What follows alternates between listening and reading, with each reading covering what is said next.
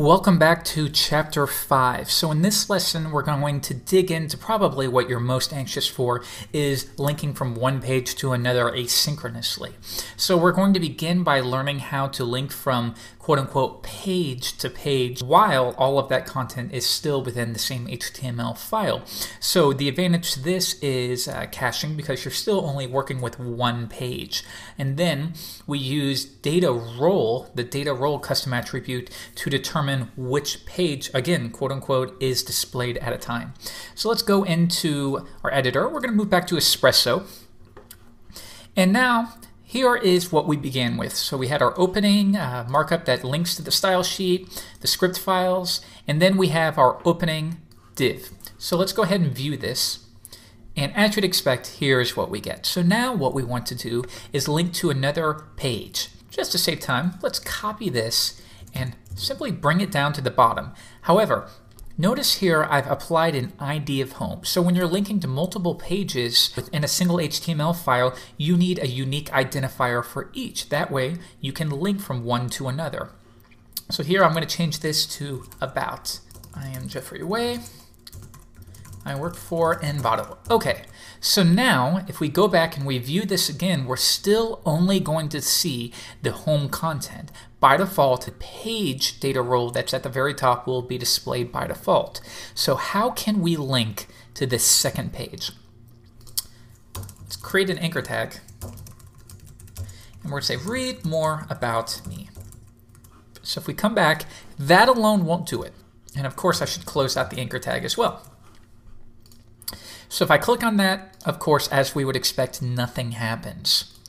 However, if I link to the hash about, so notice here, I'm linking to this div, okay? And we're using the hash sign. So now if we view it and I click on it, that scrolls. So let's go ahead and view this in an actual browser just to get a little bit more feedback. Now keep in mind when you want to utilize transitions and things of that nature, you need to make sure that when testing you're using a browser that supports CSS transitions, and this is going to be Safari and Chrome. So we're going to use Chrome in this case. Now let's bring it down kind of like a phone.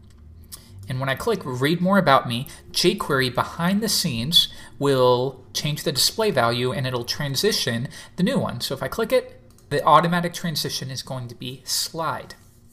Now, you have a plethora of transitions available to you. So for example, if I want to override the default transition of slide, I can use a new custom attribute, and this is going to be data transition, and that will be applied to the anchor tag that will be clicked.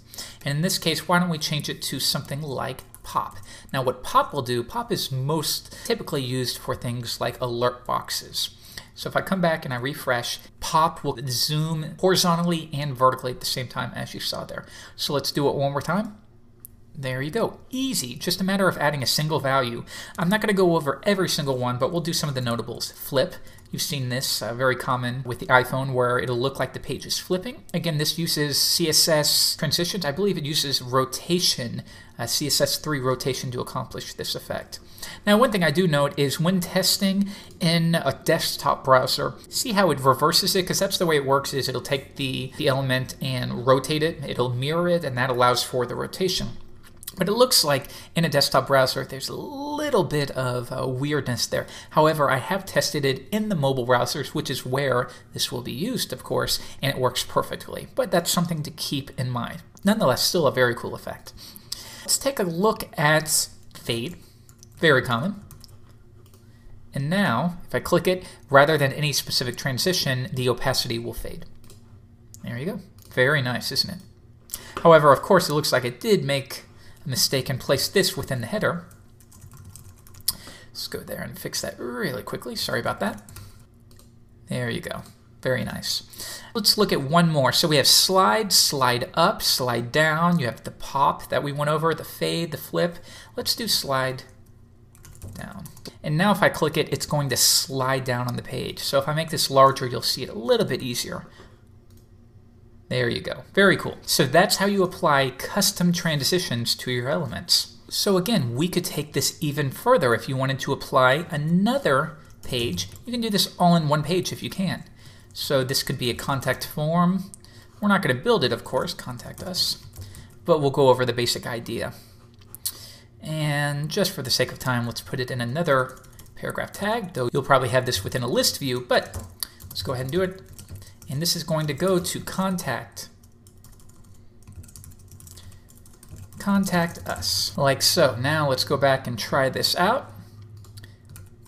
Click on it, read more about us. That'll take us there. And if we click on Contact Us, because we haven't overridden the transition, it'll do the default right to left. Click it, and now we're on the Contact Us page, and we can style that however we want.